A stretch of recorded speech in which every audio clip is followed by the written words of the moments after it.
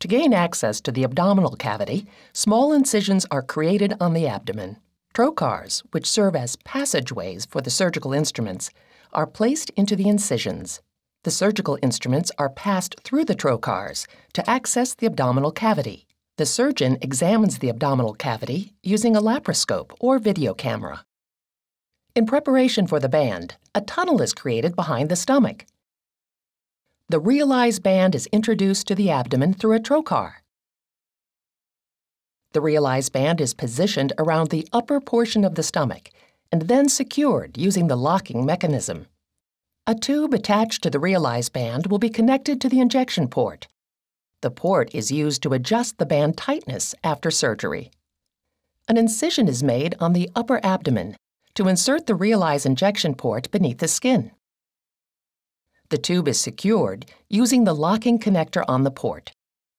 The injection port and tube are placed beneath the skin.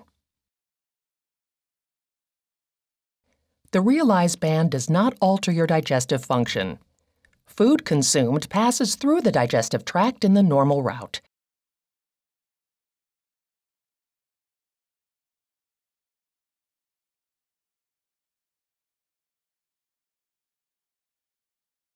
Your surgeon may tighten the realized band by injecting saline into the injection port. As the saline is introduced into the realized injection port, it travels through the tube to the band. The addition of saline to the band creates a smaller upper stomach pouch. This smaller stomach pouch decreases the amount of food you can eat before feeling full. As with all weight loss procedures, behavior modification and dietary compliance plays a critical part in determining the long-term success of the procedure.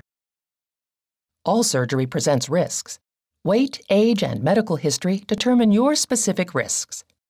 Ask your doctor if bariatric surgery is right for you.